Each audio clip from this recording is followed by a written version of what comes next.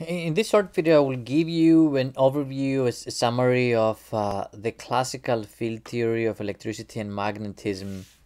And I will start, the first four are Maxwell's equations. The, the divergence of the electric field is equal to the charge density divided by the constant. This is Gauss's law for electricity.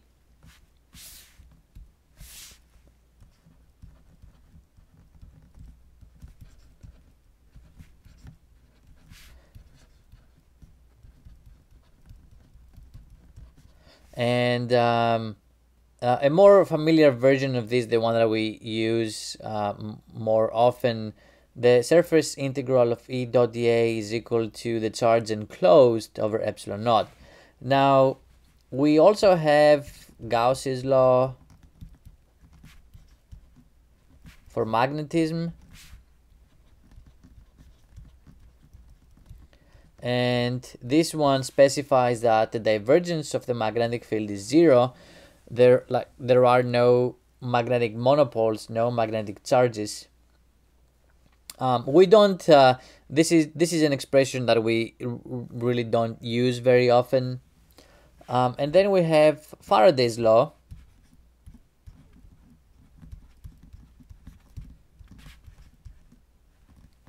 That specifies when you have a changing magnetic field, at the same time you have the presence of the non-Coulomb electric field. Now, Faraday's law in this differential form specifies what is the curl of the electric field, or how the curl of the electric field and the magnetic field are related. If you want, another way to write this would be if you move the magnetic field to the other side.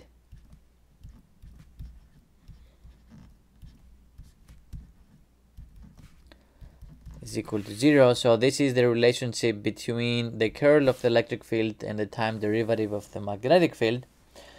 This is Faraday's law. Again, a more common expression, the integral form of this. We've seen the induced EMF, or the path integral of the non-Coulomb electric field dot dl is equal to minus d phi over dt minus the rate of change of the magnetic flux over time. And we have the curl of the magnetic field is equal to mu naught times the current density. This is Ampere's law. Okay, if you stop here, this is Ampere's law, and we have used it in the form the path integral of B dot dl is equal to mu naught times the current enclosed. This is what this is telling us. In the integral form, you will have the closed path integral of B dot dl is equal to mu naught times the current enclosed. Now, this is Ampere's law. Maxwell, though, saw that with Faraday's law, you have the presence of an electric field when the magnetic field is changing as a function of time. So Maxwell proposed that something similar happens when you have a changing electric field. So he added this term to Ampere's law, and now you have those two expressions are a little bit more symmetrical. Here you have an electric field related to the time derivative of the magnetic field,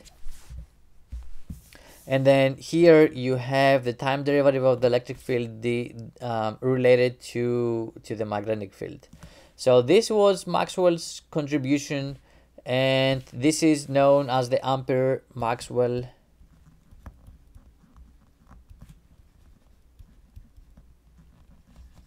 law.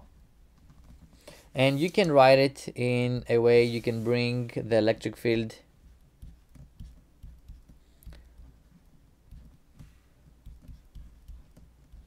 to the other side.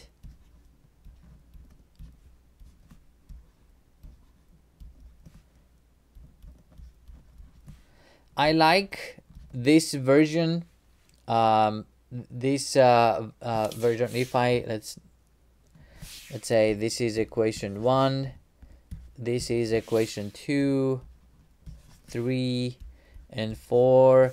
I like equations 1 through 4. I like to show these as Maxwell's equations, and the reason why I say that, on the left side you have the electric field and the magnetic field, or the curl, the divergence, and their time derivatives. But on the right side you have a charge density, and other than constants you have a charge density and the current density. And I like this version because it shows what is the origin of the electric field and the magnetic field. This is what creates, the charge density and the current density is what gives rise to the electromagnetic field. This is the cause, this is the origin of those two fields. And that's why I like that they are separated. They are always on the right side, and the electric fields, if you want the effect of the charge density and the current density, is on the left side.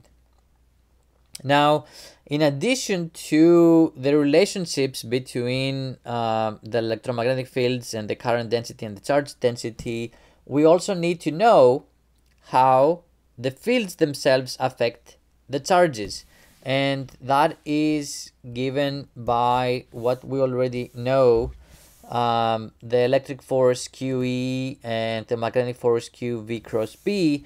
These are, if you take equations 1 through 5, you have the entire classical field theory of electricity and magnetism.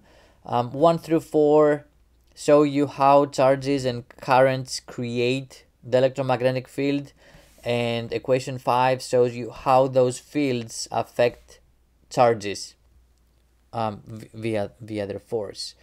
So these are the four Maxwell's equations, and I will be also discussing, I will give you a summary of how we use these expressions.